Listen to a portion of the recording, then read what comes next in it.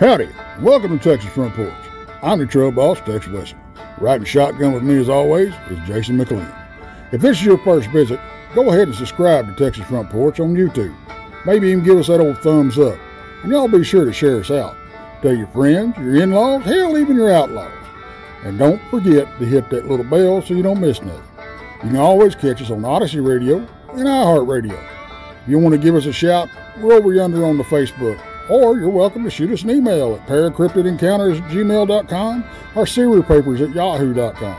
And if you want to be real neighborly, text us at 972-559-0988. If y'all take a liking to what we're doing and would like to support us, the super chats are open, or you can Venmo us at TEX6717. We look forward to hearing from you. Enjoy the show, folks.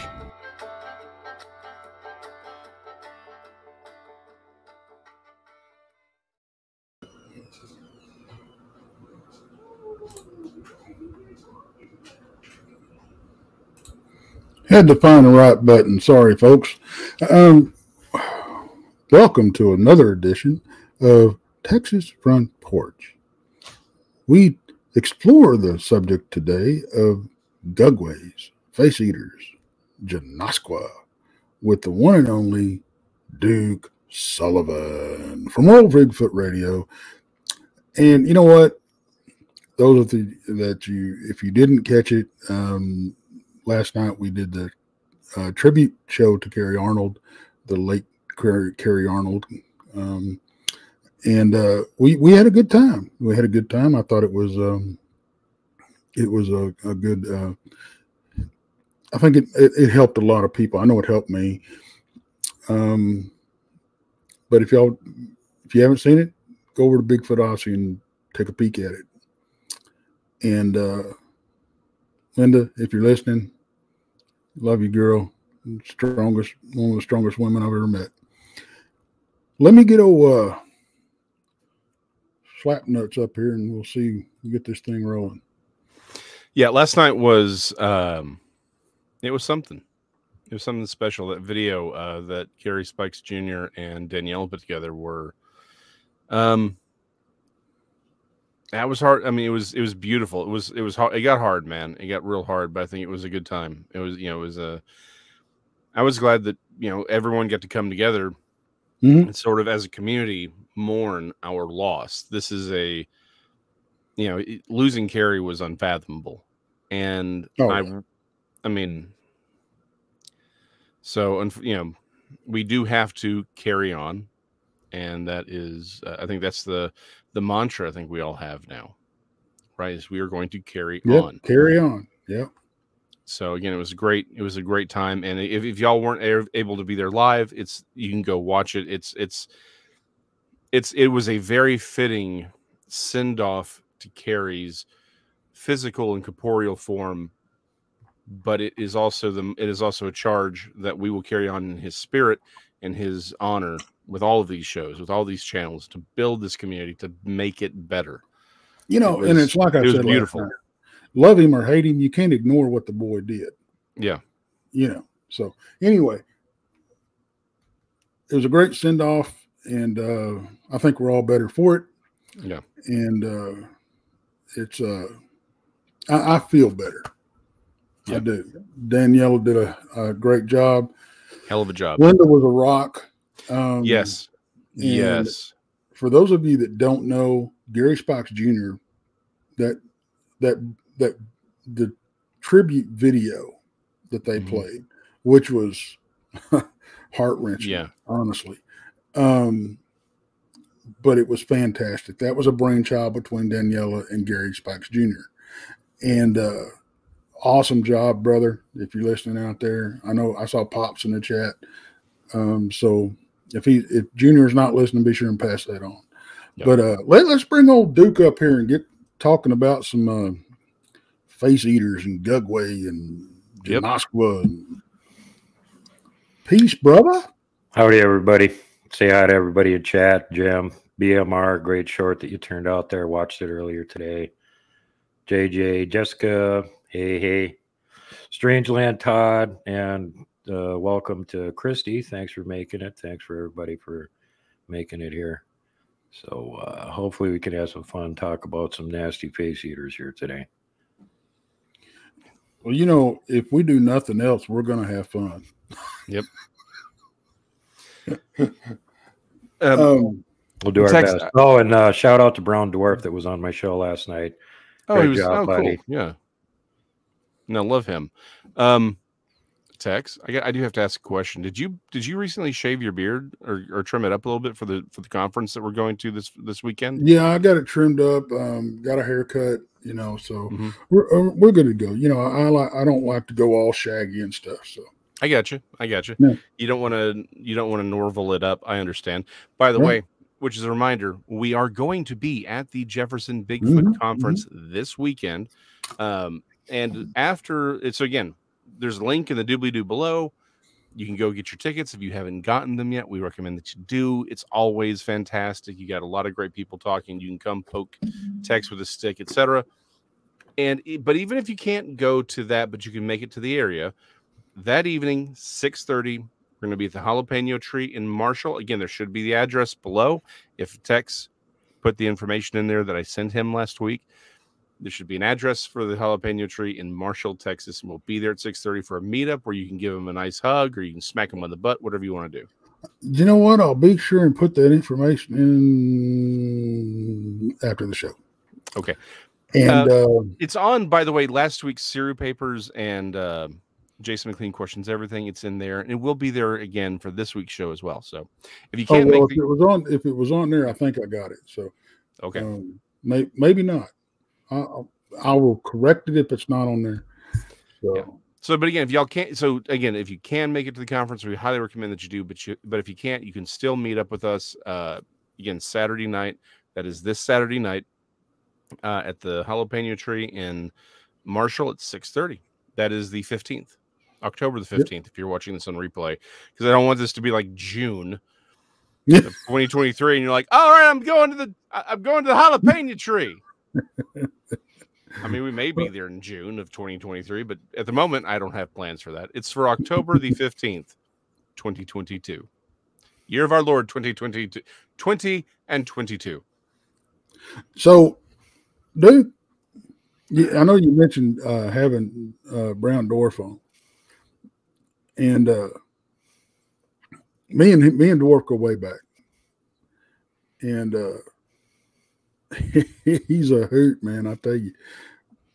Do you, since we're going to talk Gugwe and stuff, and what's the difference between the patty type and the Gugwe? Since we're difference between a deer and a bear, they're not related in any way. So not a whole lot of difference. I get it. Yeah, not related in any way. So basically the same thing. Yeah, they're not a subvariety or related to Sasquatch in any way, as far as we could figure. Really? Yeah. Okay. So what separates again from the patty type and the Gugwe? So well, Jason, you're Mr. Science. You know all about philology and genus and that sort of thing. Yes, and but we clearly Sasquatch, being closely related to us, are from the apes. And the Gugwe, according to what we can figure out, all the descriptions, tracks, everything else, are from the same genus that baboons came from. Gotcha. Which technically, yeah, they're similar to us, but they're not related at all. Gotcha. See, but you're the guest. I want you to shine beautifully. Look, I can't. Look, I'm here to be sexy and also make the guests look good. So that's why we're here. But I like that. You excel at that, Jason. Damn straight I do. So what you're saying is, whereas the patty type is more of a hominin, it's more closely related to us, possibly chimpanzees. That's a whole conversation for another day. The Gugwe, while primates or primate derived at least, are more related to baboons, which are in the monkey family. Yeah, essentially. You know, they are primates, but they are not really apes. They are in the baboon class, apparently. And that's not only, first of all, the tracks are a giveaway. There's been enough people that have cited them now and been able to take a look at tracks afterwards, and they're not Bigfoot tracks. Second thing is the actual shape of their head. They have not a prognatha snout, but they have an actual snout, just like a baboon does, and pretty big. And there's another problem with them because of that attribute. And you know how baboons run around on all fours and stuff a lot too. Right. Well, these things can easily be mistaken for a dog man because nobody knows that they're out there. If they've heard of anything, they've heard of dog man.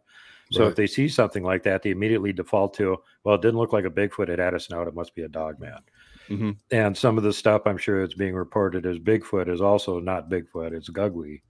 And they are definitely on the extremely violent and carnivorous side. So they will eat humans if they think they can get away with it, which I would not say about Sasquatch. That's pretty limited behavior for them. So I like the idea of them being, or what you're saying about them being more predatory in nature. And again, baboons are not something to mess with. No, even one by itself is dangerous. Look, they'll mess up lions and stuff. Yeah. They work in groups. And one of my friends, Stephen Hill, has been on my show before. He was doing some research on them recently, and he was watching a video where baboon troops had captured dogs and were employing them for perimeter guards, just like humans do. Yeah. They would feed the dogs. The dogs would bark at anything that came near, in this case, including humans, because they're working for the baboons. Right. And these are just little bitty ordinary baboons. Imagine what really big jumbo-sized baboons would be able to do. Yep. No, so do they have tails like a regular baboon? Or no, they do not seem to have tails. We are not getting any descriptions of them with tails on. And if you think about it, if they're one of the gigantic, presumed to be extinct prehistoric versions of baboons, and they made it through a couple ice ages, that might be an adaptation because, you know, why do you need the tail anymore? It's just going to freeze and fall off anyway. And actually, I was about to pull that up. I was actually about to look that up behind the scenes because I was actually thinking that same thing. Because where, you know, patty, you know, what the patty type is, you know, it still remains open. But there is, in the fossil record we have, you know, Gigantopithecus, which is one theorized origin point for patty, but in the same way, to your point, if Gugwe are related to baboons, we do have a fossil record of a giant baboon. More than one kind. We've got various giant fossil baboons. I'm going to be doing a show on this here shortly because my prime candidate for years that I've been pointing out, now we have a really good picture of what one of them's face looks like. So we can compare it to known extinct giant baboon skulls and see which one it looks like. And my front runner right now is Dinopithecus. It looks identical to the skull. When you talk about we have a good picture, are you talking about the Beast of Seven Shoots? No, that's a really good picture. But if you look at the picture, it's from above and at an angle. He's not looking directly at its face. Somebody that's in chat right now, Christy Sci-Fi, managed to get a picture of one face on and didn't get eaten because she was in her vehicle driving away. But she got a pretty good picture of one sitting in the bushes looking right at her. And if you take that picture and you compare it to Dinopithecus skull, they look identical. The orbits of the eyes, the shape of the skull, the length of the snout, the whole thing. So interesting.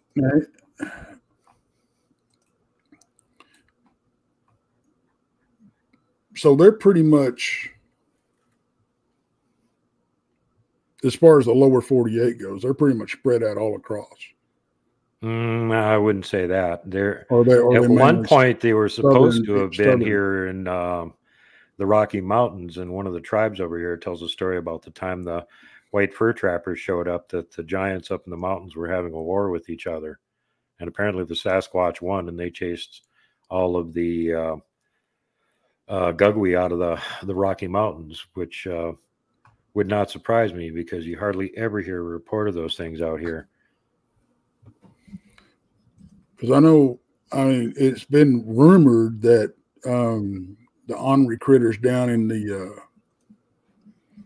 Davy Crockett National Forest or the Big Thicket area, you know, they're real ornery down there.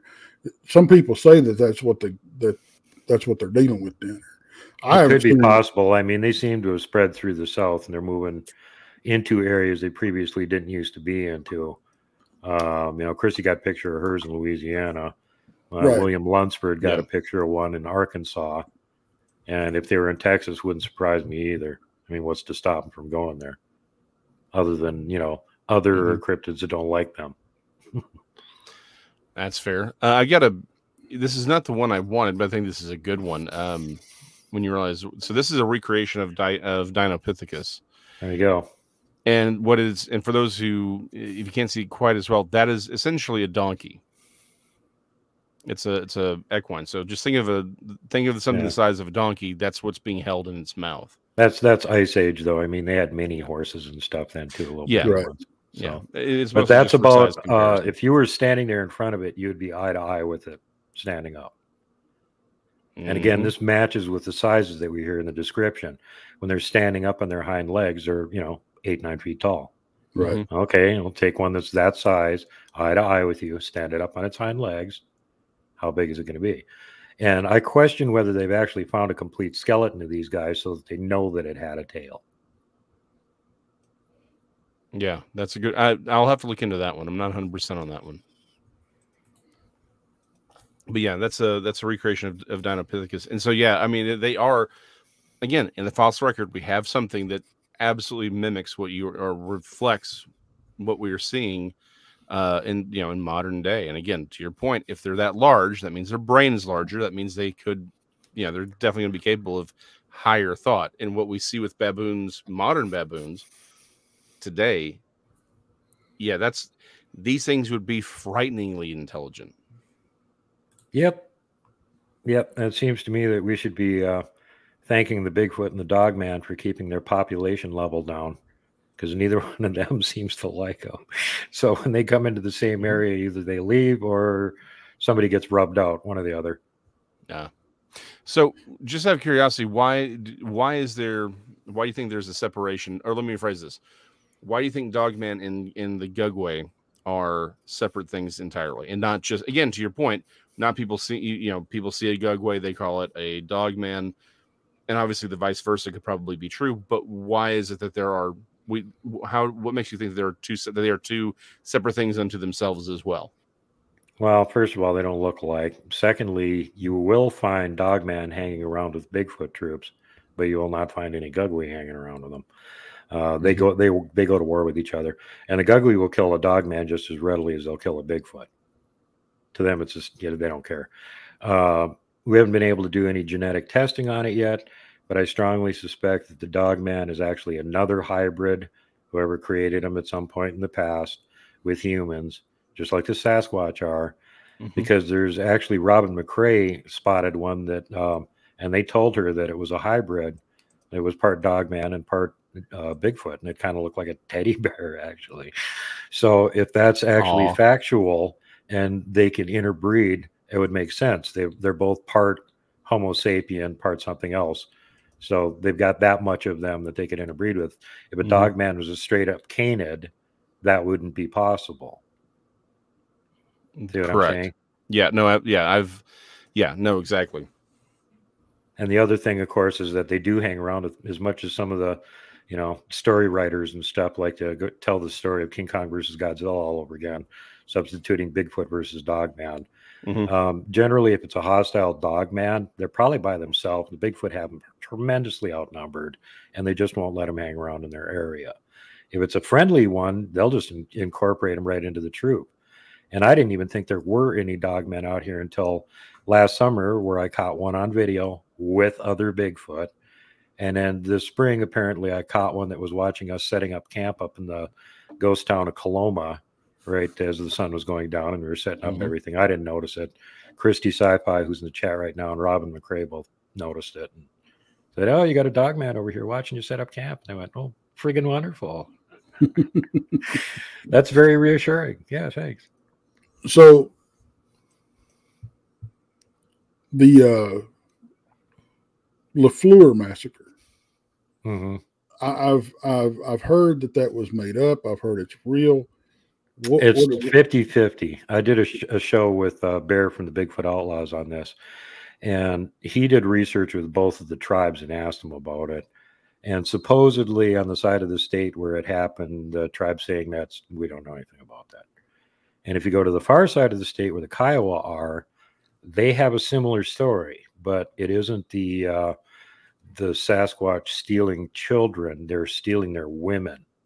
Mm-hmm. And so at that point, they just went, well, if we don't do anything, we're not going to have a tribe. So everybody get together. We'll figure out where they're at, which they did. They were in some cave on top of a hill. And they snuck up, surrounded the hill, advanced from every side, killed every last one of them. So it's not as epic as the other version.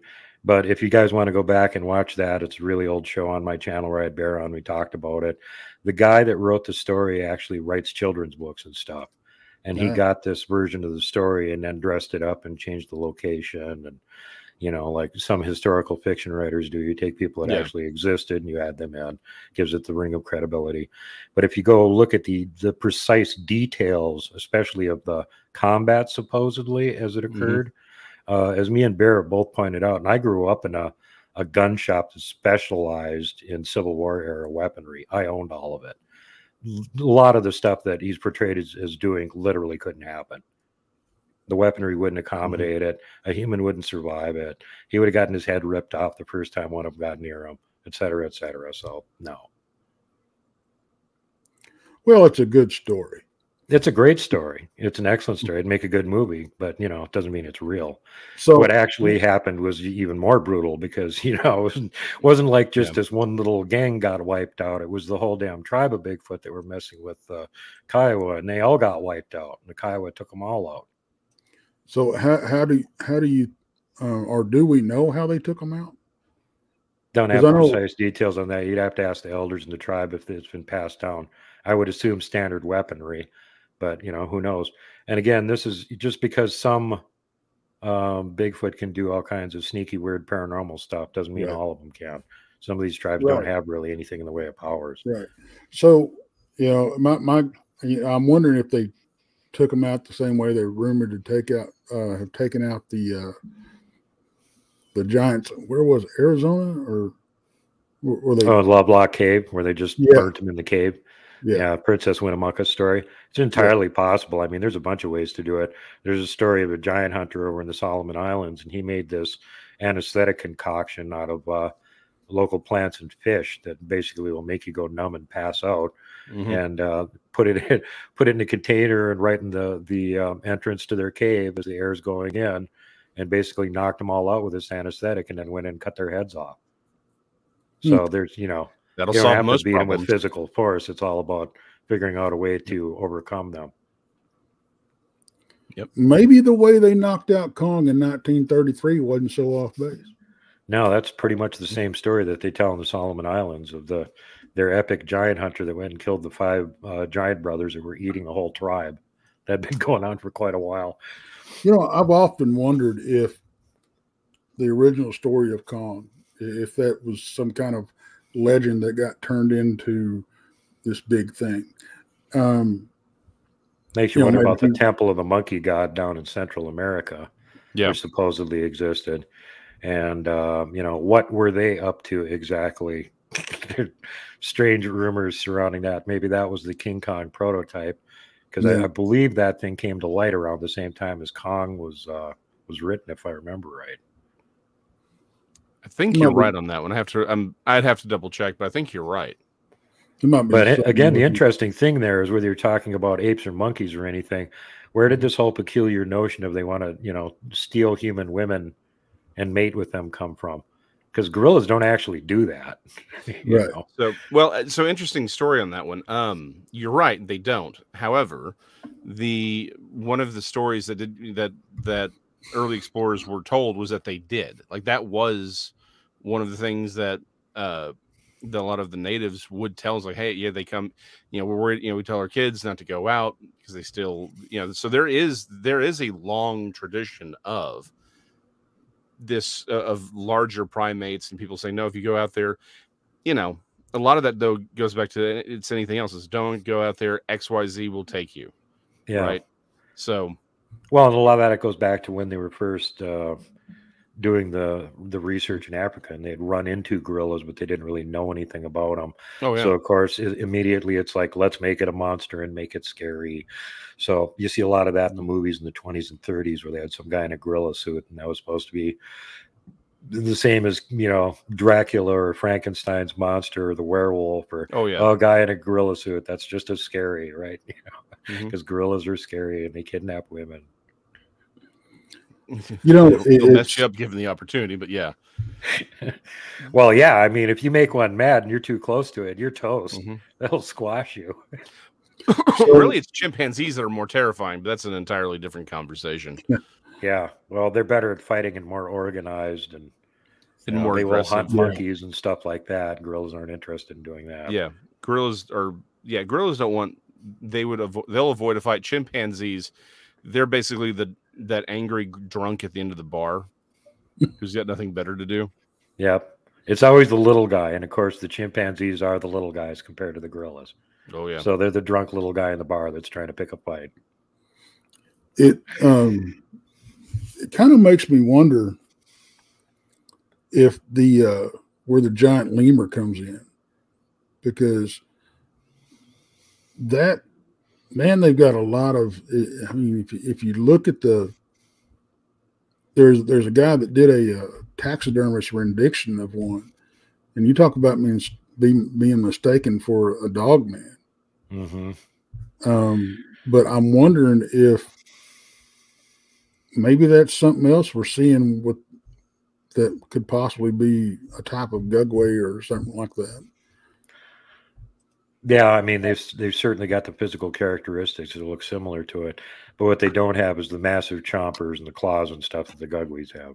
Yeah, I mean, they're built like a baboon, right down to the little claws on their fingers. Yeah, and you know, you was talking about how badass a baboon is. I mean, there's a video out there. You know, I mean, of them attacking crocodiles. Actually, you know, it's. And they attack as attack as a pack. I mean, of course, everybody, you know, if you haven't seen it, what movie is that? Not The Exorcist. Is it The Exorcist? No, it's the other one where the baboons attack the car. Dadgummit. Not sounding familiar.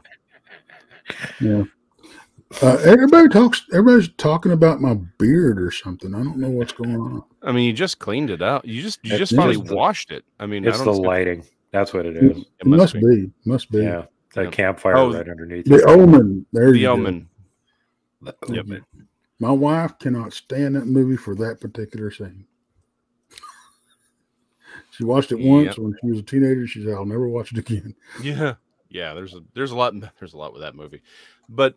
That being said, I don't think that a giant lemur would fit the description forget the physical description for a moment, the behavior that is described in the Gugwe, because lemurs are not that aggressive. Again, any animal, you know, backed into a corner will defend itself, but baboons are freaking predatory. They are jerks. They, you know, whereas as Zafranc would say, the lemur. Or they're quite pleasant creatures to be around, all things considered. Yeah. You don't hear about people getting mugged and mauled by lemurs very often. That's definitely an outlier. You know, if you guys want to see something interesting, now that you're mentioning some of the other primates, go look up videos of gibbons jumping tree to tree. Yeah, brachiation. And then think about what Bigfoot can do, and keep that in mind the next time you're in the woods. Well, so that's actually one of those. I forget. It's a video from upstate New York where it was caught in the background where a very tall figure, is sort of walking, you know, in the tree line, and this small primate gets off the shoulders and starts brachiating around. It looks very much like a gibbon. It's like I wouldn't be surprised if younger Sasquatch do brachiate and do, you know, you sort of habit in trees while the adults go and do things for their own protection. And that's pure logic and common sense. Quick shout out to Overbuilt Automotive, who helped me overbuild my new awesome studio that I'm still setting up here. Nice. Thanks very much, Travis. But now, what was it we were saying? I lost my train of thought. Hey, William. Yeah, William got a picture of a Gugwe too. He had one run right past him. Yeah, I'd there in love to see Norfolk, that. Arkansas. Showed it on my show. Real quick, I'll go ahead and address it. Cat's out of the bag here. It's supposed to be pink, and it is depending on the light, but it comes off more red. So I'm going to go with a different pink for the conference. But yeah, it's kind of a. The more it's on, the redder it gets. Mm-hmm. When I first put it on, it was kind of a rose, a dark rose. But yeah, I tried, guys. All right. Well, back to Sasquatch brachiation and Squatchlet brachiation in particular. If you think about it, this is the same ploy that bears employ to keep their little bears alive. Yes. When there's something dangerous around, Mama sends them run up a tree. Yeah. They're really good at climbing. Mm-hmm. They go up to the top of the tree, and they don't come back down again until Mama gives them the all clear signal. Well, they do the same thing. Look at the Paul Freeman video. Paula, the subject in the video, goes walking across the field of view, and there's a pine tree right there. And as she goes past it, there's a little one in the pine tree that jumps up on her as she takes off. You know, this is typical. They got a little one hiding in the pine tree. And, the other thing is we've actually seen video of this sort of thing. Mark Taylor Gardner, Show Me Sasquatch, sent in a video to Bigfoot anthropologist to pull out background sounds on, because whenever they're around, he can, there's background sounds. They're making clicks and other weird noises and stuff. And if you're used to looking for it, you can pull them out of the background. While he's doing the audio breakdown, he starts looking at the video and he's like, "You've got 3 of them on camera here. I don't think you even realize it. There's one running along a ridge line that as you pan to the right, you catch him. And before you pan to the right, you look up a little bit with the camera. There's 2 of them in the tree above you, cruising around in the branches." He never even saw him. He got him on video and just kept walking. Well, that's one of Jeff Crypto Hulk's stories. Was again broad daylight. He was on essentially a hog path, but he was collecting wild berries, and I guess he cheesed off one of the smaller creatures in the area, and it literally came out of the tree and landed. What it had been doing was clearly waiting for a hog to come by, but it's like, well, if you're going to be here and making all this noise, it's not going to come by. So he jumped out. This thing jumped out of the tree and landed, and just looked at him like, "You jerk," and then just walked off. So yeah, I mean, it makes it. Well, again, it's one of those things that just makes sense that they have the long arms for being in a tree would be easy. Now the question would then go back to, should we expect something similar from Gugwe? Or would we expect because baboons can climb very well too, so you need to be careful and look up.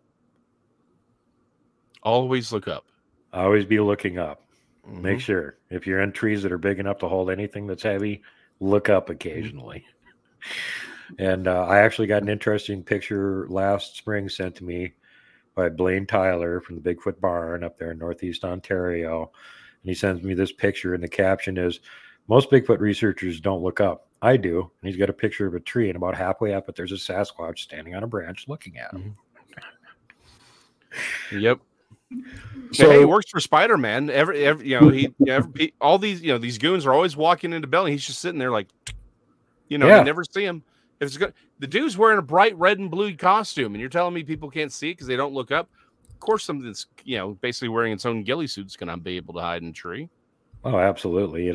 With just like the T-Rex on Jurassic Park, where they say, "Oh, its vision is made on movement. If you don't move, it won't see you." That actually, they've debunked that. Don't try that if you ever run into a real T-Rex. It's going to eat you because it smells where you are. But humans are like that. Our vision is really centered around movement. And anybody that isn't used to looking for these other weird patterns or something, if you're out in the woods or something, an animal can just stand still. And most of the time, if it doesn't move, you don't even notice it. You've got to actually be actively looking to notice something that's just standing still. And they're so good at blending and hiding themselves anyway. They're not going to stand still out in the open usually, unless you catch them in that spot. They're going to get behind something and break up their outline. Right. CD Squatcher, and by the way, folks, it is her birthday today, so happy birthday. Oh, happy birthday. Yeah, happy birthday, CD Squatcher. I want you to tell your Gugwe encounter that you had as a child. Well, I don't know that was a Gugwe. I'm still trying to figure out what that was that I saw, because it does not actually fit in with known biological features of a Gugwe. It had a flat face. It didn't have any kind of snout on it. So that is not a Gugwe, whatever it was. And I'm still not sure what it was. And it didn't look like a Bigfoot either. Whatever it was scary. Well, it looked more like a skunk ape, but there aren't any skunk apes with shark-like teeth that I know of, especially up in northern Minnesota when it's 20 below. That'll do it. So, but there were similar sightings of similar things, and this was like a flap that happened in the late 70s. There was 3 more sightings of the same critter that happened like pretty much 1 year apart. I think 1 year there was 2 of them, and then there was a skip a year, and there was another one. And these all came after the sighting that I had, and they were along the Dakota-Minnesota border. And one of them was actually on the Sioux Reservation there, and they were freaking the hell out. They had a TV show about it and everything, news shorts about it. How they were extremely paranoid around the res. They had groups of armed men going around patrolling the area at night, and a couple of them had seen this thing, and they were all freaked out about it. Okay, well, first of all, that's pretty peculiar that there's that much ruckus going on, and that they're actually reporting it on mainstream TV. You could still find that news report on YouTube. I was really amazed.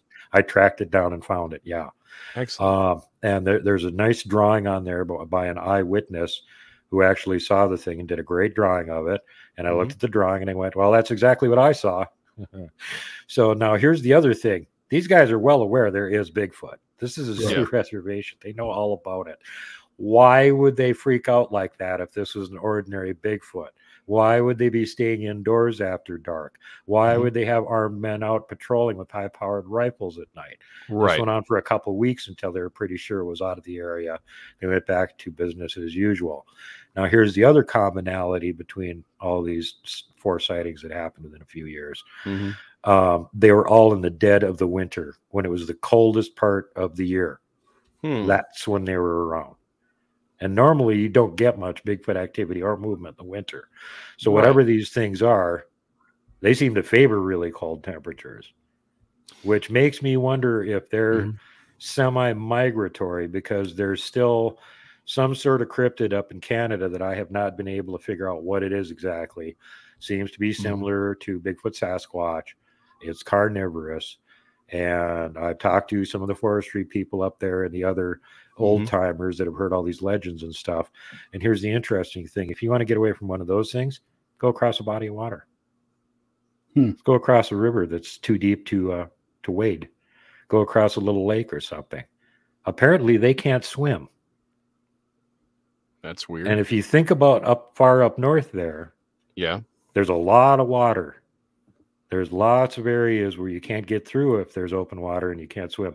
That's especially true in northern Minnesota. You got 30,000 lakes there and a lot of swamp in between. So pretty difficult to move around there during the summer, but when everything's frozen solid, you can walk right across it. Right. And here's an interesting story from northern Minnesota. There is a big lake there. And on the lake, and this is a big lake, it's like a lot of the lakes are gigantic. In the middle of it, there's an island called Wendigo Island. In the middle of Wendigo Island, there's another lake. And in the middle of that little teeny lake on the island, there's another island. So at some point, an island within an island. Islands and islands, yeah, that's how big this, these lakes are. Yeah. During a particularly cold winter, the island got its name because something appeared there that started making a racket, eating everything on the island, terrifying all the humans. Everybody stayed off that damn island for the rest of the winter, except for the couple of people that went missing there. And then in the summer, well, nobody went to the island, but they could still hear this thing making noise.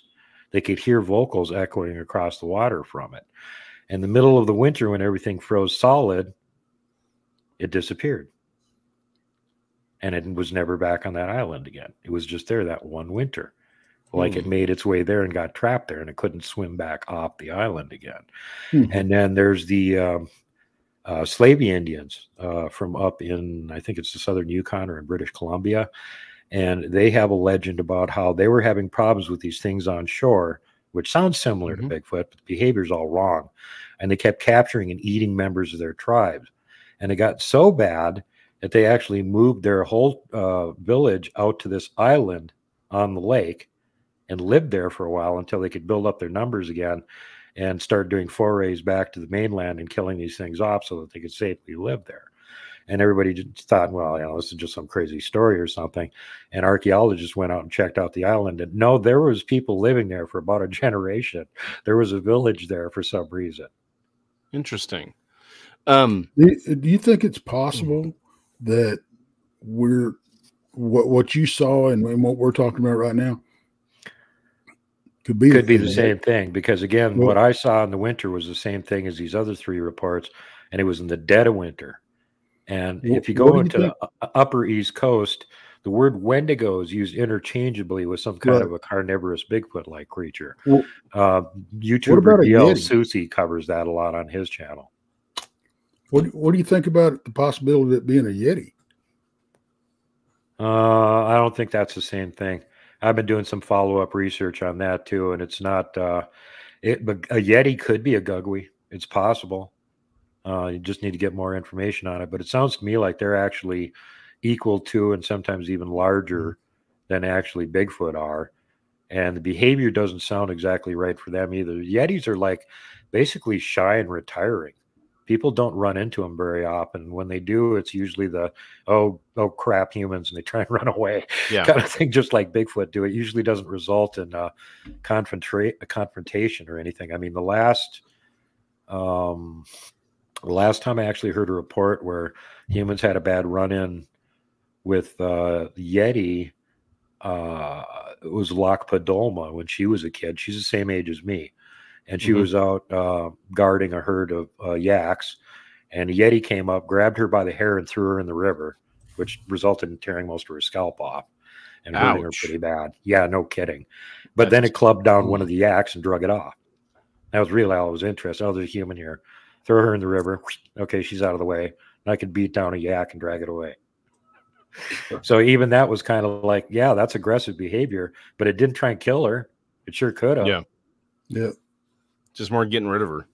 Yeah, exactly. Get her out of the way so I can kill this yak and have dinner. Go feed the family.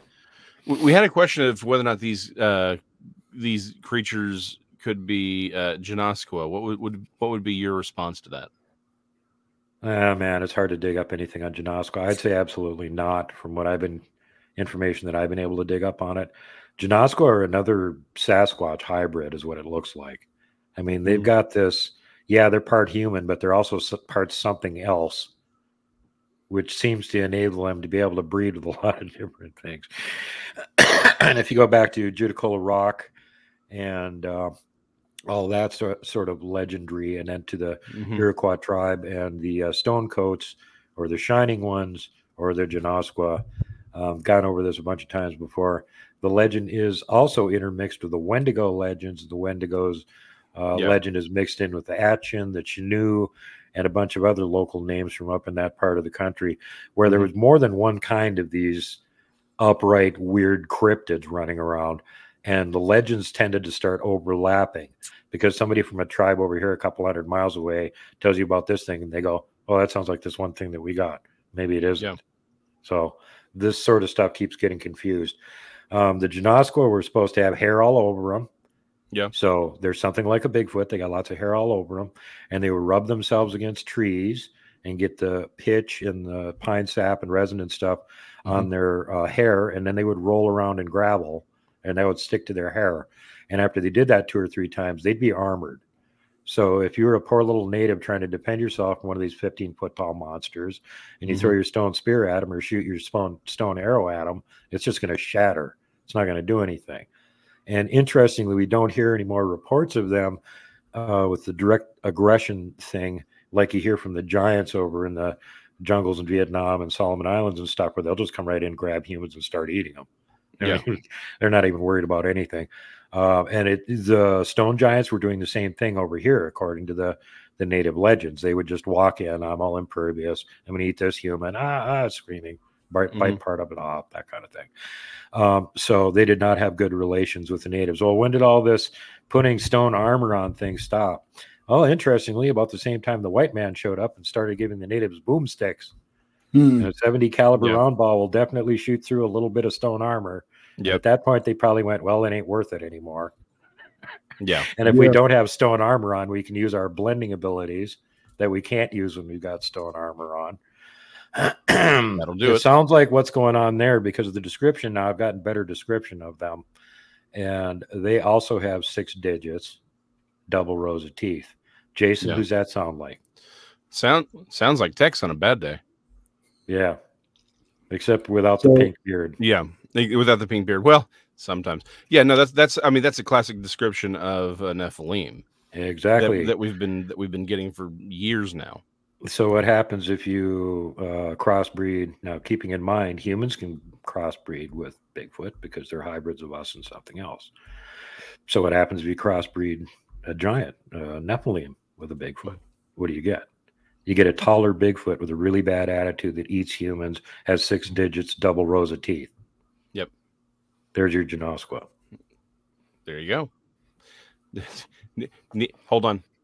Nephilim-squatch. Nephilim-squatch. Yeah. Nephilim-squatch. The Squatchalim. Squatchalim. Well, it would be a Squatchalim if it was a male Sasquatch and a female Nephilim, because that's the naming convention. But I like that, Squatchalim. Well, here's the other thing. Fortunately, there are a few of them. They don't seem to be able to. I don't know if there's any females or anything. You never hear of one. But if they're part Nephilim, that also means they live for hundreds of years, so they don't really need to breed. But it does mean we can whittle their numbers down. And it's from what I've been able to get, and this is, from all quarters, the vast majority of what few of them there are way, way up north because they don't like being around humans. They need lots of space in order to feed themselves. They don't want to be interfered with. So they're smart enough to just stay the hell away from us for the most part. So I'm okay with that. Me too. Do we have any modern attacks that you've heard about? Recent attacks that you've heard about? From a Janoskwa? Yeah. No, absolutely not. They may be laying low, waiting. Well, again, they're in areas where there just aren't any humans around. If you're up in northern Canada, think about how big Canada is. No, all the countries on Earth, they have the second biggest landmass. It's gigantic. And most of it is uninhabited. Yep. There's only 30 million people up there, and 90% of them live either within 100 miles of the coast or 100 miles of the border. So there's this ridiculous, gigantic area that nobody's living in. Oh yeah, no, that's actually something I've joked about for a while. It's like, look, anything, like all of my conversations about the lower 48 is like, look, once you get into Canada, anything can be in Canada. Nobody lives in Canada. We could have Sasquatch riding mastodons against another group of Sasquatch riding giant beavers that they've trained for war. We'd never know. It's like, they could be having Star Wars battles up there in the Nahanni Valley, and we wouldn't know about it. Exactly. Before it gets too late, and we have to say goodbye to our Odyssey listeners, where can people find you? Oh, they can find me at World Bigfoot Radio on YouTube. I'm also on BitChute, Odyssey, and Rumble. I have support groups on Facebook, Montana Bigfoot Project, and I also have World Bigfoot Central on the MeWe platform. Free speech, no censorship. Come on over, join up. Excellent. I love how you put it, support groups. Yeah. Yep. No, it's something that I think it's something we all need more of. Yeah. Because I don't think people realize how traumatizing these encounters can be to people. Yep. And having people that have actually already gone through it, lots of them, that can not only, understand what you've been through, but give you a lot of helpful tips on it. That's really important. So if you had some kind of traumatic encounter, definitely reach out to people that are already in the community and know what's going on. There's plenty of them out there that have got the time, and they will take the time to help you. Yeah. No, yep, that's for sure. And no man is an island. I can't speak for everybody out there, but I know us and Duke and a lot of others out there, you know, don't think you just because you reach out to us, we're going to try to talk to come on the show. If you want to, that's fine. If you don't want to, that's fine. You know, we'll just, you know, we'll try to help you. You know, that's what it's all about. You know, that's why we're trying to bring this damn dysfunctional community together, right, Duke?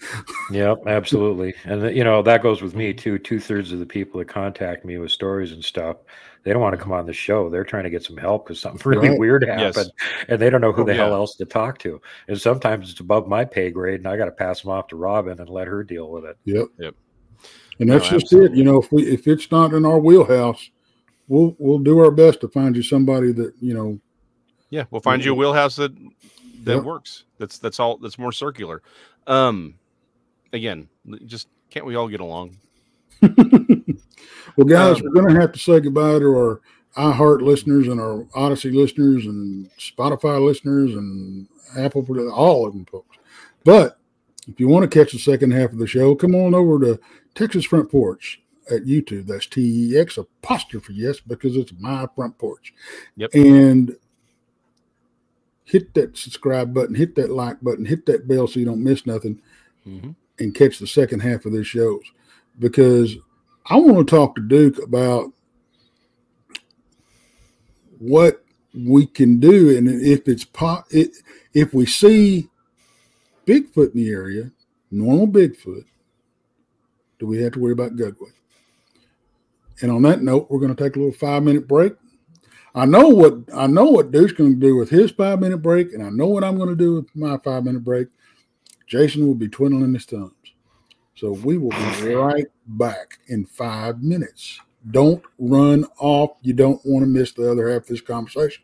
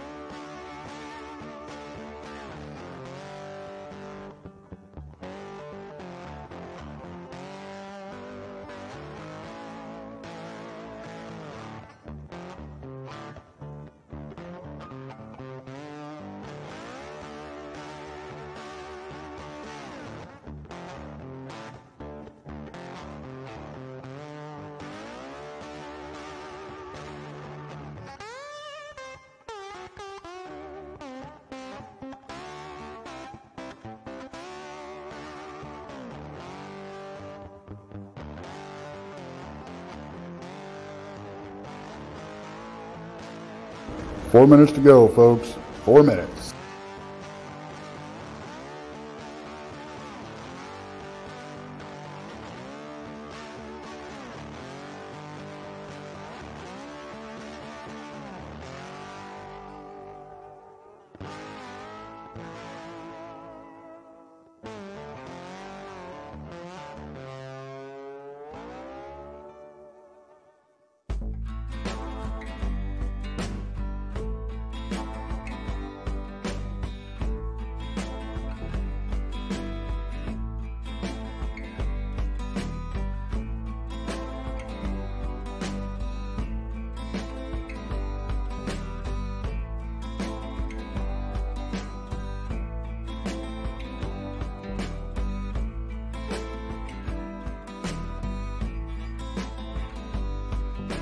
Three minutes. We're almost there.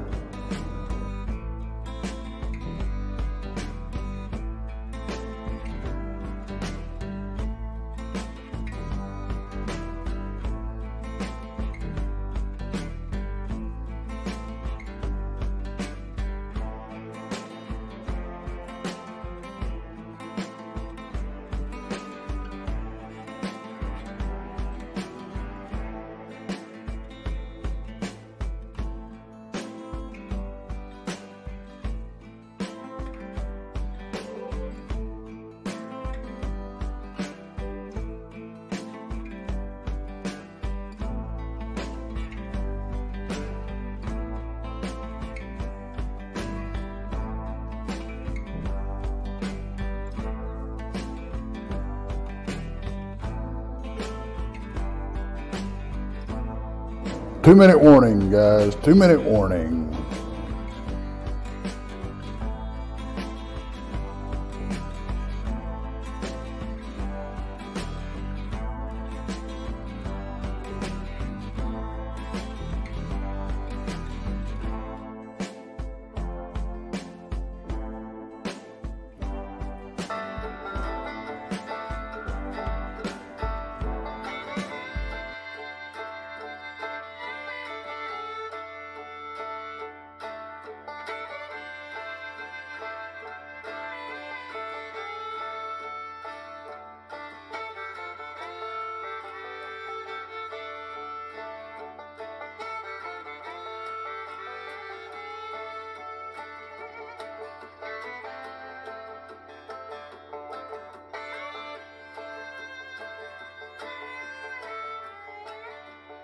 One minute.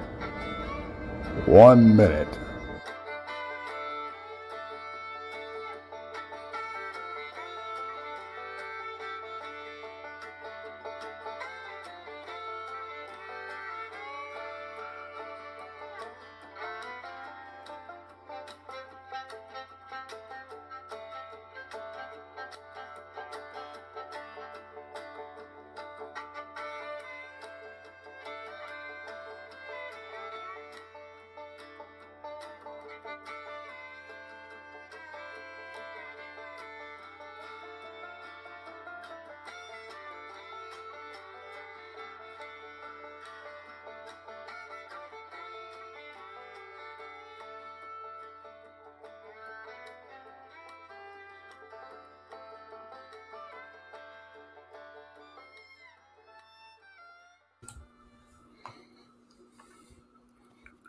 And we're back. And as soon as the Duke gets back, we're going to go forward with this conversation. How's that sound? I like it. I like we're going it to carry on with this conversation. I was just about to say the same thing. I beat you to it. Yeah. And I'm going to sit here and enjoy one of my favorites. It's a Scottish style amber ale called Kilt Lifter. And like anything else, it's better on tap, guys. But I find it every once in a blue moon down here, and not the beer blue moon. I don't do blue moon. Blue moon, you saw me standing alone, without a dream in my heart, without a love of my own. For those of you that didn't know, yesterday it was Saturday the 8th. Yesterday was Jason's birthday. Yesterday was Sunday the 9th. And today is CD Squatcher's birthday. So we're dual celebrating. Yes. Yeah, give Jason some love and more attention. He's one of the smartest guys on YouTube, and not enough people pay attention to him. And best looking as well. No comment. Well, I'm going to pat myself in the back because I found him. Was he lost? I was, actually. I couldn't find my way home. It was terrible. Tex was wandering around out in the woods.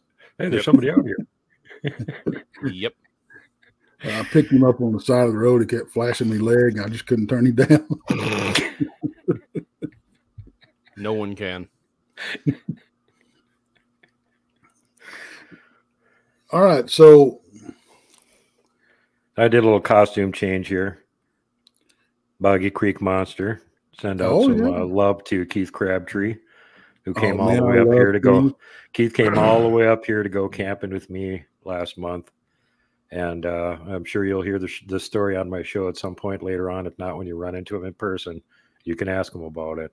But he literally had a Bigfoot tickle his feet. So he had fun while he was up here. I don't know how I'd feel about that. Well, it's better than having him rampaging and chasing you out of the valley like they did to somebody else the following morning that was camped about 3 miles from us. We could hear it 3 miles away. And he came racing out of the valley past us at top speed. About a half an hour before sunup, without his trailer. And then about an hour and a half after sunup, he came back with 2 vehicles full of his friends following him, collected up his trailer, and went back out again. Interesting. Yeah. I don't know if Keith heard it or not, because he probably didn't have his hearing aids in when he was sleeping or anything, but I got woke up by it, and you could hear it from 3 miles away. Whoa, whoa, whoa, whoa, whoa! And it was just fucking going off, and I'm like, oh my God, somebody got really pissed off. That's funny. You know, the call that you just did is what I use when I do it. It's very, very seldom. That's what you used to use at the bars to. Yeah, that's an angry noise. You're challenging them. Don't use that one. Oh, I know.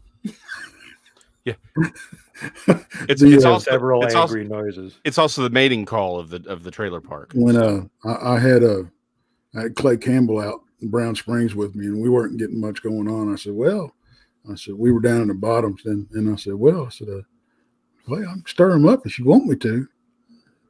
He goes, okay. I said, you sure? And he goes, yeah. So I did that about 3 times and beat my chest. Oh, God.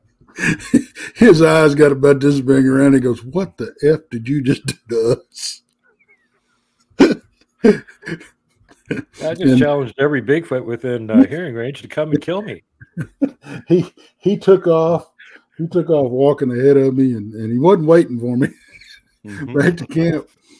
And I was walking and off back over my left shoulder. I hear thump, thump, thump, like big feet hitting the sand. So I think something jumped out of a tree. Is what I think, because I felt it too. Whatever it was big. You know what it sounds like when like if you stomp the sand. Yep. You know, that's exactly what it sounded like. Sounds like, all right, bring it. Yeah, I don't know if something jumped out of jumped out of a tree or down off of a bank and landed on sand, or if maybe it was, slapping it, because I know they'll do that too. But yep, that was the same night he ran into the Squatchadillo.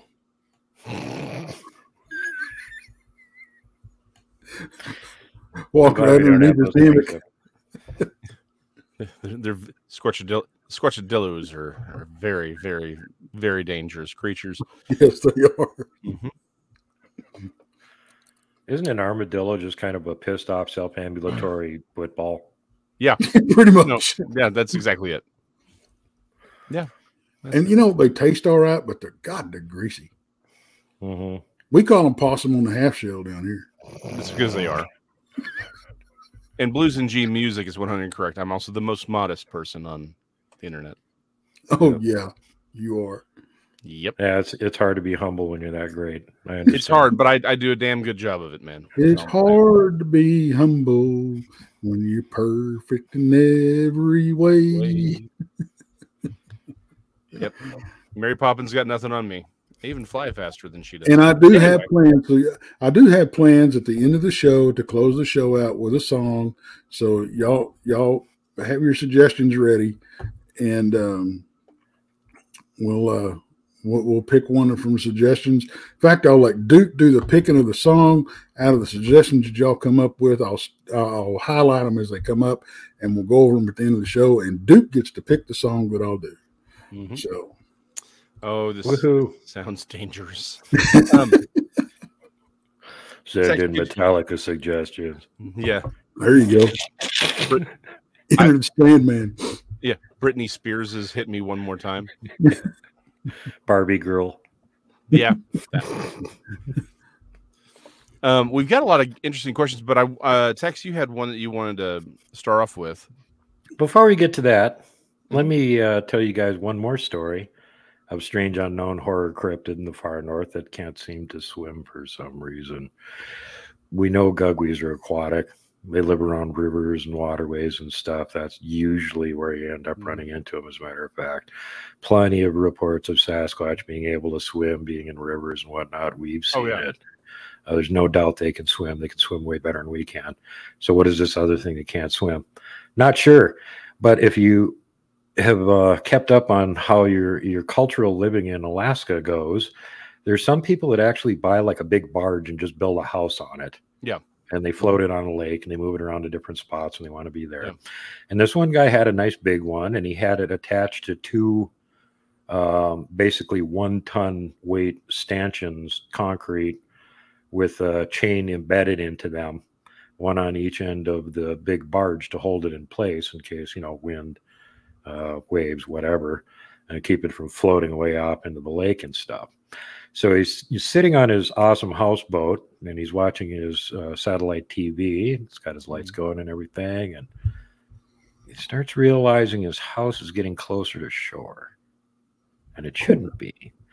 So he goes out on deck to take a look, and there's some huge hairy thing on shore that's got the chain and is pulling the barge to shore. At which point he freaks out, jumps in his boat, which is on the other side of the barge, and takes off. And as soon as he gets out on the lake and away from behind where his house is, and he can see the shoreline, the thing realizes that he's leaving. It drops the chain and just walks away in disinterest. Whoa. If this was a Bigfoot, it would just swim right out there. It wouldn't need to be trying to reel the whole houseboat into shore. Again, this points to there's some weird big carnivorous cryptid up there that apparently can't swim. So, you have any guesses? I guess I don't want to run into it. That may be what I saw when I was a kid, when I was out sledding. Again, they show up when it's super cold. Well, why? Because they can walk across the lakes. They're frozen. They're not impediments to going anywhere anymore. And as things freeze from the north to the south, and everything becomes solid and capable of carrying the weight of a 1,000-pound critter, and they can walk across them, they make their way into new hunting range that they usually can't access with exciting new things to kill and eat. And if there's enough cold for long enough, that may actually make it so they can get into the northern part of the U.S. And then as soon as it starts getting warm, they disappear again. And like I said earlier, the story of Wendigo Lake there, that one got trapped on that island the entire summer. Yeah. Okay, so quick question then. Obviously, you're leaning towards the more physical or natural, the more natural version of that. But is it possible that there's a supernatural component? There's a long history of the supernatural, certain entities not being able to cross bodies of water. Again, as long as they're free, like they can't even cross bridges. For something this malevolent, is it possible that whatever this thing is could fall more under that category? Again, not that it's not physical; it's clearly physical, but that it could be some form of paranormal entity. Well, and again, now you're getting back into the whole Wendigo is a evil phantom of the North Woods. Sort of thing, and the people being possessed by the spirit of the Wendigo and becoming Wendigos themselves, right? Spirit of gluttony and selfishness and whatnot, which is super taboo for tribes in the North because they have a tough time during the winter. Yes. So if they don't actually share and be nice to each other, then they could all get killed. So the whole gluttony thing bad, and then of course you get cabin fever. People go nuts and they eat their relatives. But this goes a step further because even after they have plenty of food supplies, they'll still try and keep eating people. Yeah. So they've just completely gone batshit crazy. So it makes you wonder if there's actually the other thing they talk about is that people that are possessed long term with the Wendigo spirit actually undergo physical changes, including weird things like eating their own lips off, so they have a nice rictus grin like a skull. And the skinny fat body design and that whole kind of thing. The antlers on the head and stuff, that's something that white men added on after the fact. If you go back early in the legends, it doesn't mention anything like that. So Algernon Blackwood, you're full of it. But the legend itself makes me wonder if it's a phantom spirit and not only capable of possessing humans, but again, keeping in mind Bigfoot or hybrids, why couldn't it possess them too? Yeah, you got really bad ones they get possessed by this phantom spirit. They are, you know, like humans. I'll eat them, sure, whatever. Yeah, I'll eat my own people. And there are Bigfoot tribes, you know, isolated ones that are pretty nasty that are eaters. They will eat humans, and some of them will even eat members of other tribes. So that's not unheard of. And then you got the legend of the Stick Indians, which you wonder how much of that is. Are they talking about another tribe of humans, or was it a tribe of, you know, what they consider to be humans that weren't, that became possessed during this winter and started eating everyone and just carried on with it? Yeah. Well, the Stick Indian, I mean, it's interesting because the name actually occurs in a lot of different languages, in a lot of different places. And like the one I'm more familiar with is the Caddo version, which really sounds very much like it's the, at least the Sasquatch of that area, because it seems more suited to that. But that being said, that name, the idea of the Stick Indian, seems to keep popping up more and more, which does beg that question. Is there more going on there? Well, there's other weird little things too. I mean, look at over there in the Pac West on the coast, you've got Basket Woman. Yeah. And Basket Woman, she has her male counterpart, but they always mention her as being really nasty. She's got a basket. She carries it on her back. She grabs bratty children, throws them in her backpack basket, takes them home for munchie time. Yeah. Okay, so how exactly did that exact same legend end up in northern Alaska, where they've got the ogress cannibal of the tundra, the Amodalik, which does exactly the same thing? Exactly. Well, almost, you know, it also sounds like Krampus. Yeah, I was about to say that. Yeah, yeah, I mean, Krampus throws the kids in the bag, beats them with a stick, takes them back and eats them because they're bad. Yeah. And this was in North America. It was always just, it wasn't that they were bad. It was, you wandered too far from camp. This thing's going to grab you and eat you. Right. So, and of course, everybody's always like, well, that's just a folk tale to scare the kids into compliance to stay near camp. Well, is it really? Well, and here's the thing. It doesn't. This is where things get really blurry, because maybe it was, but it doesn't mean it's also not true. Right. That's when you start getting into this thing. You start, you know, when you start getting into this gray area, when you start dealing with things that may not be entirely natural or of entirely this plane of existence, you got to start asking. You need to start being more okay with there being some ambiguity as to, it's like maybe there isn't a difference between the chicken and the egg, kind of a situation. Yeah, wink at me. Yes, Baba Yaga, same thing. You know, Basket Woman. You know, there's Baba Yaga. It's, again, this thing. You can find that some version of that story pretty much anywhere. In fact, we were just talking about this on Tuesday's Mysterious Library a few weeks ago. Joshua Cutchins records this story from Alaskan natives about how if a Sasquatch were to give you, like, I think it was salmon, or it's actually tree bark, but if you eat it, you stay in their world. He's like, there's a direct parallel between that and elven lore. You know, a lot of these Fey lore, where it's like, if you eat Fey food, you stay in the fairy world. Again, it's like there's so much of these one-to-one parallels on these things on completely different cultures, on completely different sides of the planet, that you have to ask. That's not a coincidence. It's not just we randomly have everyone agreeing. The Japanese have similar legends with the Oni. It's like, at a certain point, you just gotta say, look, if everyone's saying the same thing, then maybe it's because the same thing's happening. Right. And there's something bigger happening here, that just because it doesn't like to show up to get poked and prodded by a guy in a white lab coat, doesn't mean it's not real. Yeah. Well, and that's the whole thing about, you know, Bigfoot too. You know, I mean, it's not like it just takes place in Oregon or Washington or, you know, whatever. It's a worldwide phenomenon. Yep. And why, you know, and it's been going on before people had mass communication.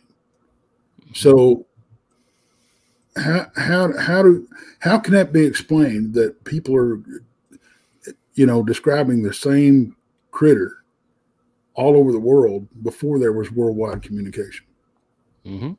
Yep. Yeah, and parallels not just with one cryptid, but with several of them. Giants from all over the world, little people from all over the world, forest people, Sasquatch from all over the world, dragons all over the world. That one really freaks me out. I mean, even the Eskimos know what a dragon looks like. They live in a place where there aren't even lizards. How the hell did they know what a dragon looks like? Because they're warm-blooded. Yeah, well, whatever. They've seen one at some point because they know what they look like. Yeah, every culture has, and there's two different types of dragons too. That's the interesting thing. There seems to be, like all these other things, there seem to be normal, natural dragon stories, things that get killed, that they're just things run around doing dragon things. But then there's these other kind of theological or mythological dragon, which talks sometimes it doesn't. But there's those two layers of stories, and it begs the question, like maybe there's some, again. Yeah, everyone's got a dragon story, but then there's these other theological dragons or mythological dragons that everyone has.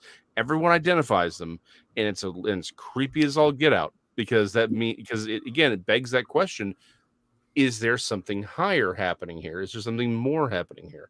I think you can write off a lot of the normal dragon stories as just saying, look, we got relic dinosaurs running around, but these other things, these other stories, these other claims, they beg for there to be, again, something else happening here. Just like there's something else happening with the Fae and all these other legends, myths, the little people stories. Like you have all this overlap. Everyone seems to know what that is. That's a problem, because that means we all have it. It's sort of like Tex seems to think that the uncanny valley is the valley over from Hidden Ranch. But the concept of the hidden damn it, now you got me saying it. From the entire concept of the uncanny valley begs that question. It's like, okay, if humans are just mortally terrified of things that look human but aren't, right? It's not quite right. If it's not perfect or spot on, it freaks us out. Sure, maybe that's because most explanations, well, if it's not, if it's someone sick or if it's a dead body, we're supposed to be revolted. Maybe. But the idea that if it's not human enough, because I've never had this reaction to a dead body. I've never had the uncanny valley reaction. You turn on that stupid the Polar Express, I'm creeped out. It begs the inference that at some point in time, being afraid of something that wasn't human but looked human was advantageous. So let me throw a monkey wrench in the works, per se. You talk about dragons, and you made one little comment, and you went right over it. Some of them speak, some of them don't. Yeah. Okay. What if it's the same phenomenon that we're seeing with mind speak? What if that was the phenomenon that we had with the dragons that spoke, that we do with the Bigfoot that mind speak? Give the actual dragons the same skill set that some of the higher powered paranormal Bigfoot have, and how often would you see one? Right. They can then cloak and blend whenever they want. How often would they let a human see one? Practically never. Right. And I agree with Jason. I think some of these reports, St. George and the Dragon Slayer and all these old stories from Europe, if you think about it, even if some of the dinosaurs had survived the Great Flood, how many of them would be left at this point with all the monster killers running around trying to make a name for themselves? They would have eradicated all of them. Yeah. And apparently that's what happened. And I think some of the stuff that they killed off was just leftover giant lizards from previous epochs that hadn't gone completely extinct again, and they made sure they did. And we've got records of this sort of thing with the nobles on the British Isles, which they would have parties, and they would have their friends over, invite Count so-and-so over, invite Baron so-and-so over. What are we going to do? Well, we'll spend a couple of days carousing, and we'll go hunting for one day. And they would actually send them a checklist. What do you want to go hunting? Stag, boar, wild man? Wild man was on the list. Yeah. And that's one of the reasons they don't have Bigfoot over there anymore. They either killed them off, or the ones that didn't get killed off were so incredibly sneaky and nobody's seeing them at this point. Yeah. Well, I mean, it's like, honestly, I think the only ones that are really running around in more populated areas, like, again, you got the Congo, you've got the two Mokele and Bimbi, and the other one that looks like a ceratopsian whose name I can never pronounce. We got pterosaurs, but they seem to be smaller, and there's reasons for them to be somewhere else. But these other larger ones, to your point, it does look like they were wiped out. And again, because people said they did. The Dragon of Rhodes was killed by a knight. Its head literally hung on the wall, and it was a warrior. It was a warrior monk knight, and it's one of the reasons we actually know this thing occurred. Not only did he say they put it on the wall, he was imprisoned for doing it because he went against an edict by the person overseeing the order in Rhodes, and so he actually had to write a letter to Rome, to the Pope himself, saying, "Hey, I killed this dragon. Yeah, I left my post to go train for a year, came back, killed this thing no one could kill. It was, causing all this havoc. I killed a dragon. I should be not in prison." And it's all documented. This event happened. So to your point, yes, we have history of people going and killing dragons, but back to the other. Well, I mean, there's a couple other reports like that. It's extremely historical. One, the Roman army was involved in a battle with another army, and dragons interfered. Yeah, interfered and attacked both armies. Yeah. And then Alexander the Great ran into dragons with his army. Yes, it's like people. I mean, these were recounted. It's not in the history books. It's not true. Those are in the history books. Yeah, those are, but they're just written off as craziness. I mean, everything else they said in this account is right, except for the stuff where there's dragons and stuff, because that can't be real. Right. The rest of it we believe, Yeah. This is all myth. This is just them making up stories. Everything else is fine. Like, okay, yeah. And we can actually find archaeological record for most of the stuff that they're talking about too. Mm-hmm. Well, my favorite one is, okay, since we know that the Dragon of Rhodes had to be real, it was probably just a wayward saltwater crocodile. Yeah. You're telling me that an entire order of heavily armed knights in the middle of the crusade, so it wasn't like these were weekend warriors, like, I don't know what to do. They were defending against the Moors. Like, these were as good as the soldiers you're ever going to get. Couldn't take out a wayward crocodile?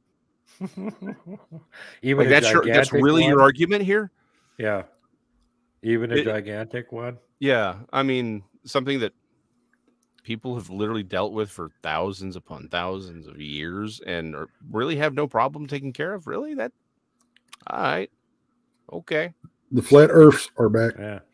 Yep. Don't forget they had weird weapons too, like they had like flaming oil and stuff too, and that works pretty good against. Yeah. Well, it's not like they didn't have spears, which is that's how people hunt alligators and crocodiles. It was, you had a long spear, essentially something like akin to a boar spear, and you just jabbed them in the brain, the mouth, which is, by the way, how he kills this thing, but with his sword, because the thing took out his halberd. It's called a lance. Hello. Yeah. It's only a lance. Yeah. If you got a lance and you're on a horse, you've even got a longer reach. Yeah. Don't get me started on the difference between a lance and a spear. That's a whole thing. Yeah. You didn't get that reference, did you? I know I did. I just didn't care. Well, we got some great questions go. Yeah, we got 45 questions here. So we should probably, talk to them. But any last words before we start throwing questions and comments? Any last words, Duke? Yeah. Would you like a last meal to go with those last words? Mm-hmm. Uh-oh, I think he's frozen. That's been done, There you are. Happy funeral. There you are. Okay. Okay. Are you having problems? So, no, you're back finally. You were missing for a little bit, but you're back. Okay, I'm gonna start throwing. We have 45, and some of these are requests for TEX'S musical abilities. We're we're just going to kind of speed through here. Purple Hobbit Abroad asks if it's okay to purple nurple a Gugwe. Absolutely. Excellent. Overbuilt mentions that his mother used to tell him that she didn't have a favorite child, which was extremely hurtful because he was an only child. Crystal J, I think this question is probably already answered, given the context of all the stories. But yes, if they're Crystal asks if they're Gugwe in America. Yeah, that's where the name came from. Unfortunately, they're in Europe too. Did some backtracking on that, and they actually have a name for them over there. That's what they were talking about when they said bugbears. Oh, Really? Yep. Learn something new every day. Titan says, aren't there reports of dogmen also in trees? Yep. Yes, they can climb. Mm-hmm.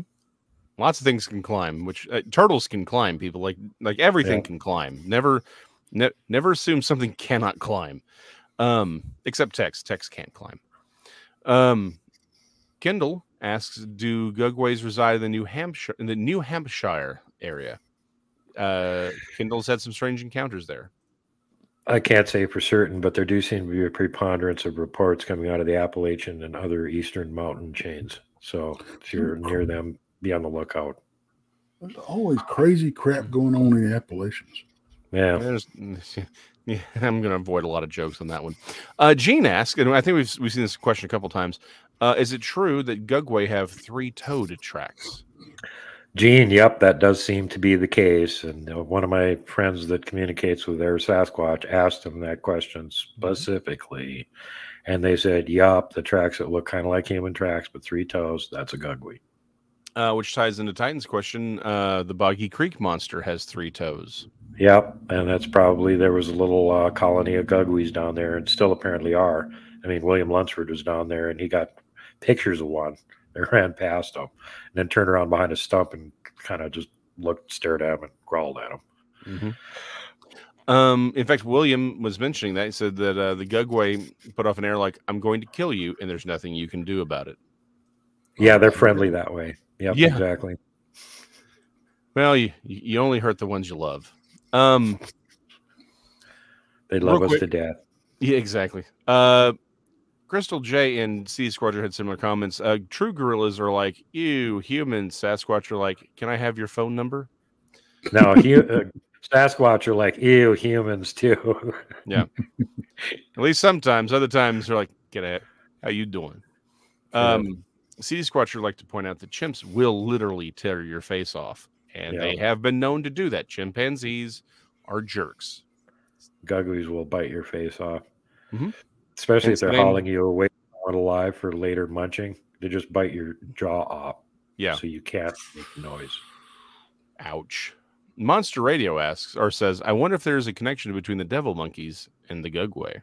Yeah, I wonder about that too, because you almost wonder if they're juvenile, if they're guglets that are being, people are seeing guglets running around and thinking it's, some kind of a different subspecies. Yeah. But from what I've been able to gather, what I've been able to gather from the reports and the descriptions of the devil monkeys do have tails. So unless they drop their tails when they become full adults and become Gugwe's, I'm kind of doubting that. It's probably some other relic, baboon-like critter that's still running around. So interesting connection here. Same thing. I have the same problem with the pterosaurs. Like the pterosaur that I saw had a tail, and all the ones that are seen in the North Texas, Southern Oklahoma region, going out towards, the desert out west. They're, again, not always, not 100%, but there's often reported a tail with a flange at the end. Right. However, we have a lot of stories of much larger, seemingly more pterodactyl-esque pterosaurs, down south, out towards, and then further, like the Rio Grande Valley and in Arizona, California. But yet we also have things that sort of match its size and shape with tails with flanges, which begs the question, are we looking at 2 different species, or are we looking at the same species at different stages of development? Are people just not seeing the tails when they're larger, or reporting the tails?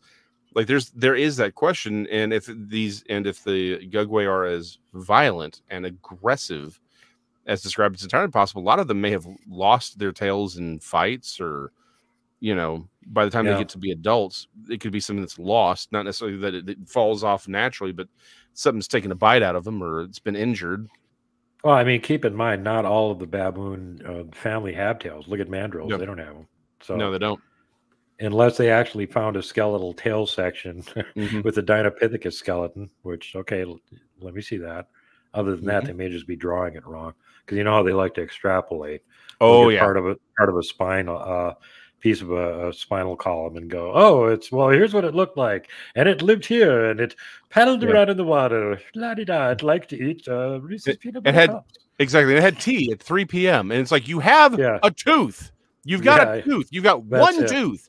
Yeah. Seriously, every reconstruction of Gigantopithecus is based off of like a handful of teeth and a partial jaw. Two jaw fragments from different parts.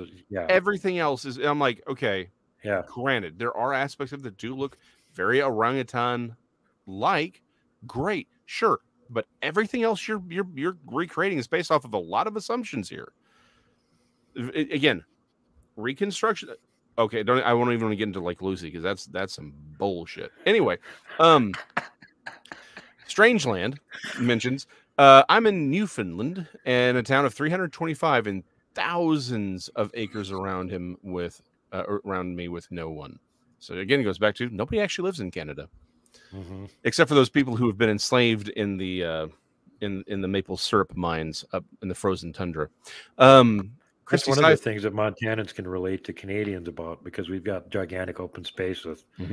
We've only got one area code, and it takes 10 hours to drive across the state. We've got very many people here. Yep. Sounds better and better every day. Statewide party lines. Yeah. They think getting on the internet is putting a stethoscope to a telephone pole and listening. Christy Sci-Fi Gal, howdy, said that her alpha male hates him. I'm specifically the Gugways. Her clan keeps having problems with these things invading their territory. So, yeah, they can't stand them. Yeah. CD Squatcher again. Hey, Gary, it's my birthday. It is CD Squatcher's birthday. We're all Libras running around here. Wink at me. Says Duke also knows a lot about the little people, Wendigos, skinwalkers, etc. He does. You know, I would part of the job. You'll saying that he know a hell of a lot Duke don't know something about. Well, what do you know? What do you not know? Mechanical about, stuff. There we go. Computers. There you go. That's why I have to have the mighty Overbuilt Automotive to overbuild my computer system. A man after my own incompetence. Titan. Uncle Duke, what region are the Gugwe prevalent? Again, hard to know. There's not that many sightings of them. Thankfully, they don't seem to be very numerous. In areas where there's lots of Bigfoot activity, you won't find them because they don't get along. Most of the reports we're getting are from ones down south and out on the East Coast, and then, of course, up into northeastern Canada. Beyond that, where they are in Canada and Alaska, don't know. Do you think that it's because I know a lot of people are going to worry about this, you know, Gugways and stuff, since they're aggressive. If you've got known Bigfoot sightings in the area, and even Dogman, you think it's pretty much a safe bet that you don't have Gugways in that area? Yeah, they don't seem to get along. I haven't seen any reports where these things will be in the same area of each other, and that's going back, you know, years that I've been looking into this whole thing, trying to figure out whatever I could get on them. And yeah, face eaters don't get along with Dogman or Bigfoot. So if you got plenty of Bigfoot activity in an area, the chance you're going to run into one of these Gugly things pretty low. You know. Good. But again, it's like how much are you paying attention to which cryptids are living in your area? Yeah. It's better to just be on the safe side and don't go into places that are highly dangerous. You know, if you get that feeling hair standing up in the back of your neck, something's watching me, or the Danger Will Robinson thing flashing in the back of your head. Leave. Don't be dumb and keep going in. Go out. Yeah. It's don't if it's done in a horror film, don't do it. Yeah. If you start hearing the horror film music in the background, Yeah, definitely time to leave. Time to leave. And if you're a bad guy and you start hearing the theme song of the person you're beating up, just leave. Yeah. It's Oh not yeah, gonna go you're well. in deep trouble, man. Yeah, particularly if it's an anime, lead. So it's a 12-year-old kid who's scrawny. Nah, something bad's about to happen. North Alabama Cryptid said humans interbred with Neanderthal, and maybe these creatures interbred with each other. That's entirely possible. I got that one cave over in Russia where they found the remains of Neanderthal and Denisovan apparently living side by side with each other for hundreds, if not thousands of years. And at least one of the skeletons, I think it was number 11, is a hybrid between the two of them. Mm-hmm. Yep. Emma Louie says Madonna is a cryptid. That's true. I wish we could figure out what it is. A lot of people lean toward chupacabra. Yeah. And soul sucker. Yeah. Ghost sucker. Yeah. Well, she may be related to Hillary, which is clearly one of those intelligent velociraptors in a human suit that good old I just forgot his name. Rest in peace. Tex, we used to have him on the channel a couple times. Passed away like a year and a half ago, 2 years ago now. Nibiru. Giannotti? Yes. Gordon Giannotto. Yeah, he talked about the intelligent velociraptors. She may be one of those. Crystal J asked if we were talking about the red-headed giants with 2 rows of teeth. Yes. Also describes. It could be one of those Dilophosaurus. Yeah. Yeah. Mm-hmm. I'm all for it. Overbuilt also saw a man smoking at church on Sunday, and he was so shocked he almost dropped his bottle of gin. Oh my God. Yeah. Trying to overcome the PTSD, Travis. I know you can do it. Yeah. Gene Hudson asked again about these Bigfoot-esque creatures that don't seem to be able to cross bodies of water unless they're frozen. Said, could they have really heavy bones and sink, and that's why they can't swim? It's entirely possible. We just don't know. Mm-hmm. But you would think that they would be built similarly to a Sasquatch or any of these other large bipedal cryptids. So you would think their skeleton would be about the same. So why can the other ones swim and they can't? Yeah. Well, to that point, I had a maybe dog giants can't swim. That could be why the flood was so effective at getting rid of them. Bumble sink. But I had a dog. Yeah, that's creepy, Tex. Where did they come up with that notion exactly? Exactly. Bumbles can't swim. They can't cross water. They sink. Yeah. But they bounce. But they do bounce. Dad gummit. Now I had a point. Oh, I had a dog that couldn't swim. He just sunk straight to the bottom. You should have stopped throwing him in the creek. And he was, we were at a pool and I was going to, we was the only ones there. And I was going to, have the dog swim around, go get a ball at that time. And I pulled him in the water and he went straight to the bottom, paddling his little ass off. I'll say little, but he wasn't little, but he was trying to dog paddle his little heart out, but he went straight to the bottom. But he was very, very, muscular. And I don't know. Maybe we're seeing the same thing, but it's different body mass. Yep. Winkemy asks, Gugways or face eaters are the only thing that Bigfoot avoid. Humans. Well, there's probably other cryptids they avoid too. Yep. Like the intelligent velociraptors. Yeah, or the little gray aliens that try and kill or enslave them.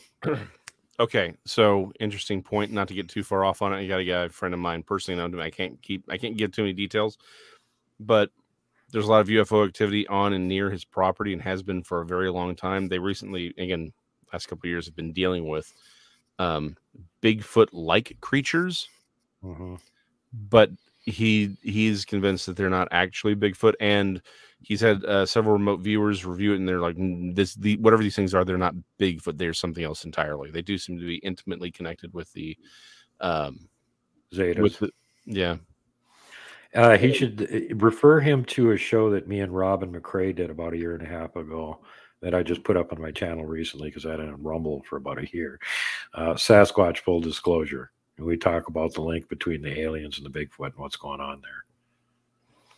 Yeah, some of the descriptions, I mean, they're Bigfoot-like, but they don't really sound very much like Bigfoot, and they do sound like something else entirely. Love Be Love says, suggestion for a sticker, Guglets on board. Yeah. Yep. Bim Jim says that he does ride his moose to collect the tree sap. I said it. I told you. Gene. Duke, I've heard that Gugwe have. Oh, we've already talked about that. Yeah, there were several people who asked that question. So, Holly's heard about things being conjured, but they have restrictions on them, such as crossing water.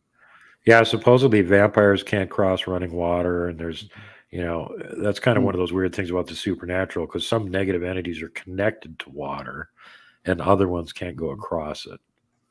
Yeah. Nope. That is definitely a thing, and again, it's one of those cultural universals.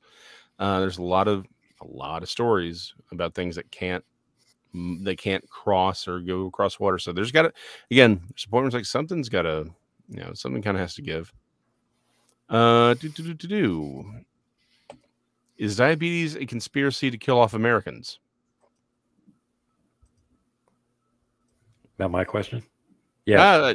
Yeah, sure. Yeah. Why not? You can take it. Why not? Yeah. Harold Denton points out that Banana is a lot lizard.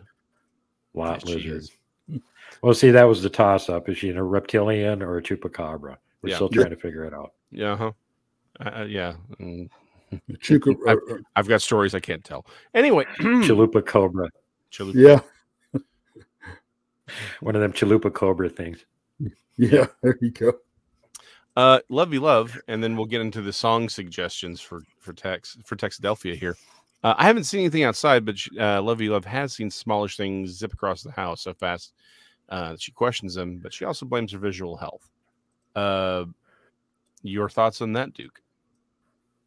I haven't seen little people moving around. I've gotten a couple of them on video. They just stood in one place.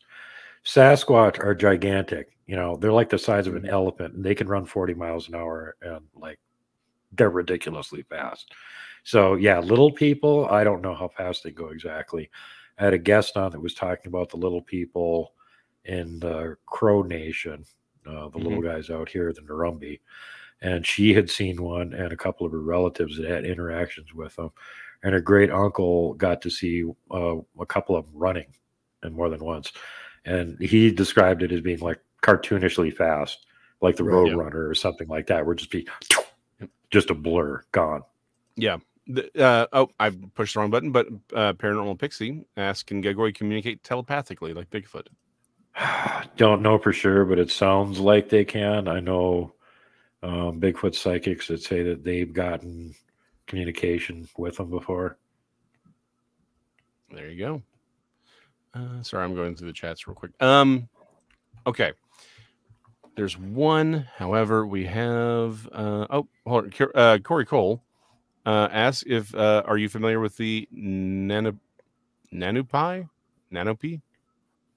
Yeah, Nanupi. Nanupi. Anyone familiar with that? Before we start finding out what kind of song Tex is going to sing. I don't know. It seems like I've heard that name before, but all right, I'll put it on the list of things to look forward for a future. Hey, again, we're always open to hear it. Again, we got to come up with something to talk about every week. So I'm cool with looking into it. All right, Tex, do you want to go through the list of songs that have been starred and sure. Corey says it's Nunupi. None. Yeah, that word. Okay, so Freaky Geek says the song that never ends. We've got Rolling Stones, Get off my cloud. Tiptoe through the tulips. I've got friends in low places. Whip it.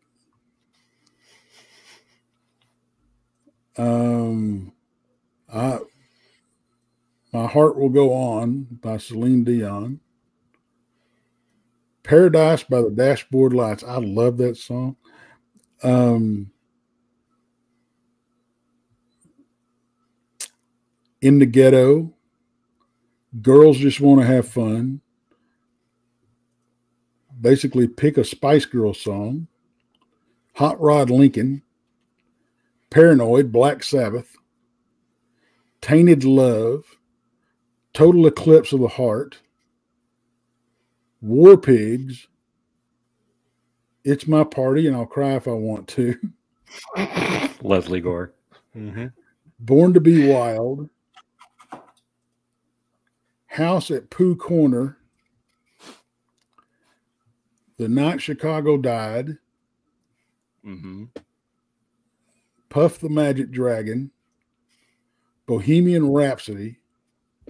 We don't have that much time.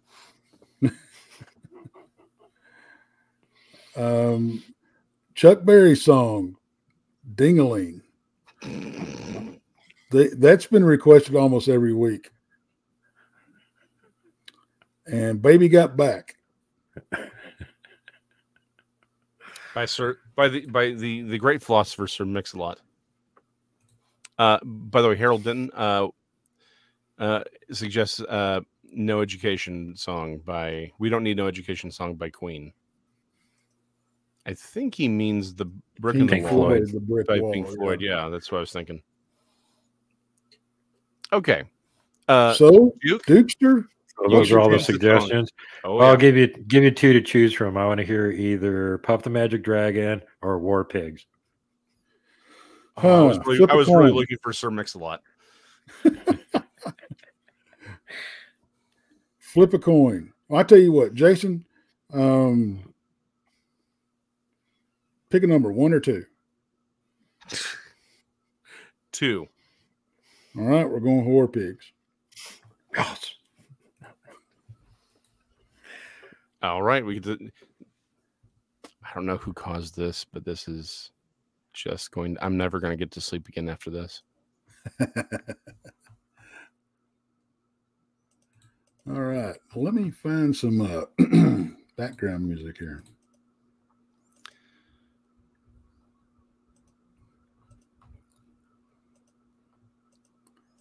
Just getting rid of the things. No. I was about to say,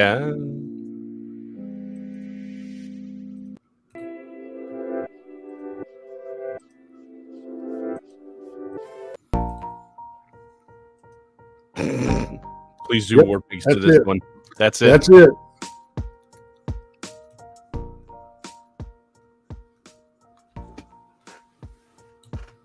Mm-hmm.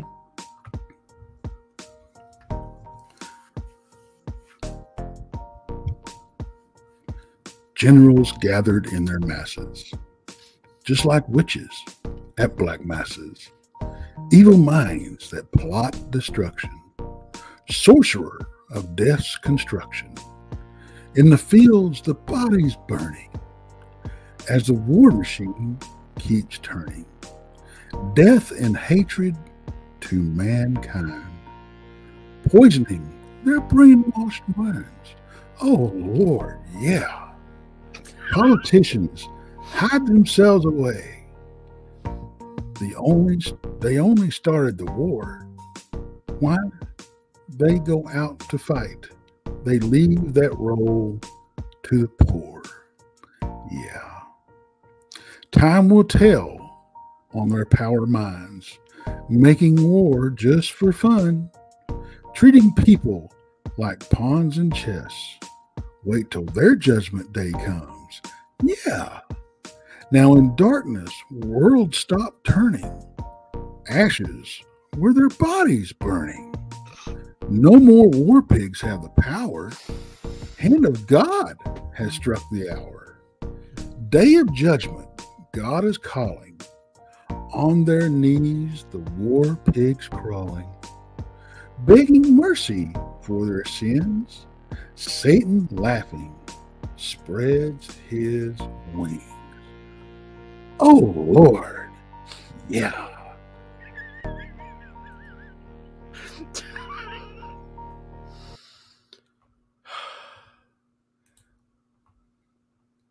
This is why we can't have nice things.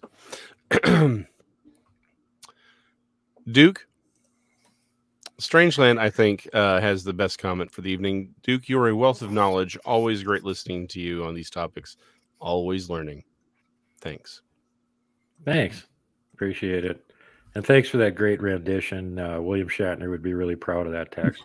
He would be. He would be. Thank you, Duke, brother. I appreciate that, man. You know, it's always a hoot when we have you on, and we don't talk enough. We really don't. I kind of keep track of you through Rob. Yeah, pretty much. Yeah, but I really do. I enjoy it every time we have you on, brother. I appreciate you coming on. Well, it's fun being here with you guys. You know, you've all got your own good shows and stuff, and I try to be there and check out as many of them as I have the time available to be on. And you know, sometimes I'm actually doing something. I'm multitasking. If I'm watching somebody's show, I'm multitasking. Yeah. So if somebody leaves a comment in the chat room and I don't see it, it's because I'm multitasking. You know, I try and do my best, but I can't always keep up with everything. Yep. Oh, I feel you on that one, brother. I really do. D-Worm says, somehow I think we're all going to hell.